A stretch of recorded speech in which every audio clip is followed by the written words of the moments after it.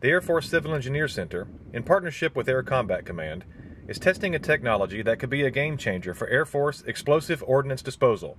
The recovery of air bases denied by ordnance, or RADBO system, is a candidate solution to meet an Air Force requirement for a standoff unexploded ordnance removal or neutralization method. The RADBO solution integrates a 3 kilowatt Zeus 3 laser and robotic arm on a mine-resistant ambush-protected vehicle, or MRAP. EOD forces can use the laser and robotic arm from the safety of the MRAP to clear unexploded ordnance from airfields as part of the Civil Engineering EOD Airfield Damage Repair mission. The RADBO system, again, provides the EOD guys that standoff capability, which provides protection in terms of danger from UXO.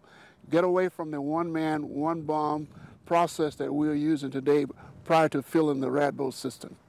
Over the next several months, the RADBO system will undergo developmental assessment at the Redstone Test Center in Huntsville, Alabama. Environmental testing will evaluate the system's performance in adverse conditions, including rain, wind, heat, and even under electromagnetic radiation. The ultimate goal is to get the airfield open and back to the flyers so we can go fly and fight. If testing goes as planned, 14 RADBO systems will be fielded by late 2016 or early 2017.